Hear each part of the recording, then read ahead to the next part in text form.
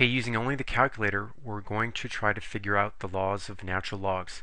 So the ln of x times y, substituting numbers in the calculator, we will plug in the ln of 5 times 6. Press enter, we get 3.4.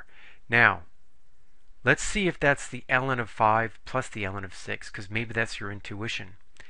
Ln of 5, close parentheses, plus ln of 6. The second one, you do not have to close parentheses.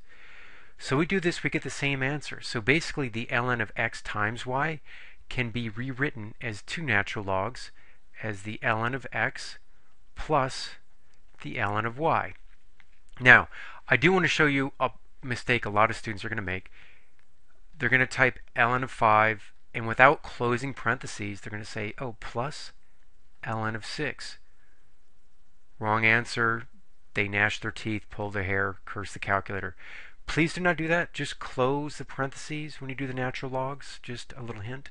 Okay, next law of natural logs, ln of x over y. For this, we will enter ln of 5 divided by 6, and we get this number, negative 0.18.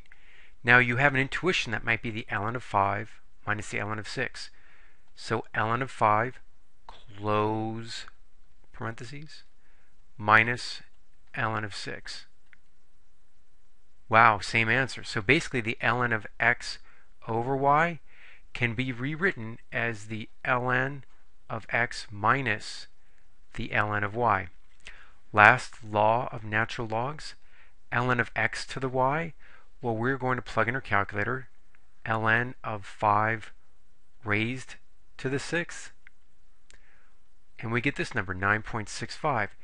You have an intuition that might be 6 ln 5. So let's try that. 6 ln 5, making the exponent a coefficient. Oh, and it works out. So basically, the ln of x to the y can be rewritten as y ln x.